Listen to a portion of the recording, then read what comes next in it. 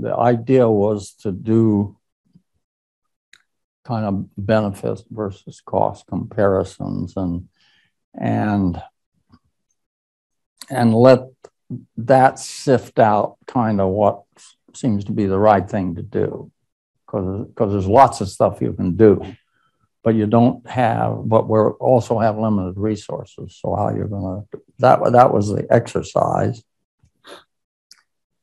And there was a group of us. It was originally, it was, let's see, Bob Fogel, an economic historian, Doug North, economic historian, Tom Schelling, who was kind of a on-the-ground game theory kind of guy. And in fact, he was at Maryland, right? Mansur Olson's place.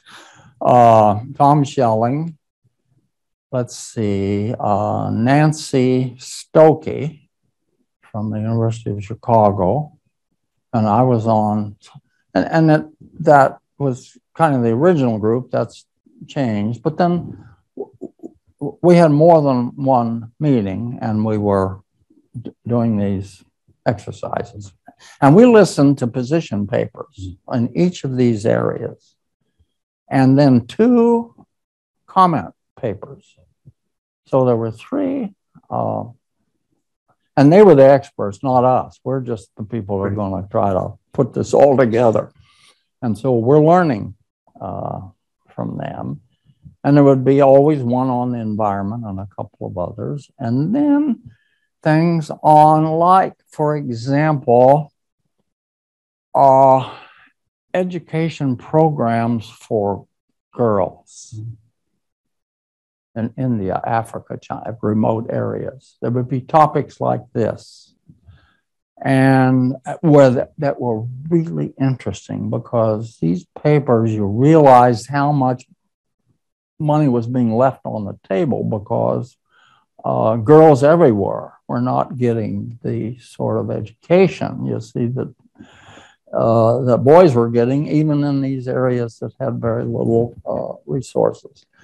And then there were papers on, nutrition problems of children around the world.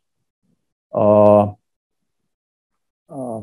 example, most of the salt consumed in the world is not iodized, and people have the iodine deficiencies create all kinds of problems. And then other nutrition problems with children that create long-term problems because they don't properly develop and grow. There's the problem of vaccinating children in remote areas where you don't have clinics. All of these kind of things, we would have papers on aspects of this. Well, you start malaria, tuberculosis, AIDS at one point. You see, when we were first meeting people, there was nothing for AIDS, was just rampant. So it was pretty easy to find things better than the environment.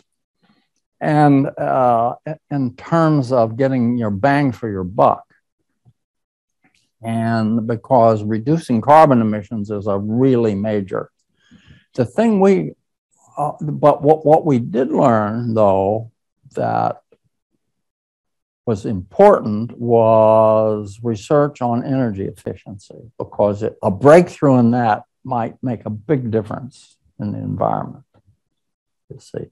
But otherwise, to try to just brute force carbon reductions, you're talking about undeveloped countries where poverty is being reduced. Why? Because they've got low-cost energy, and they're developing, you see, and that's creating wealth, and they're reducing poverty. So in the worldwide reduction of poverty is very much connected with energy, you see.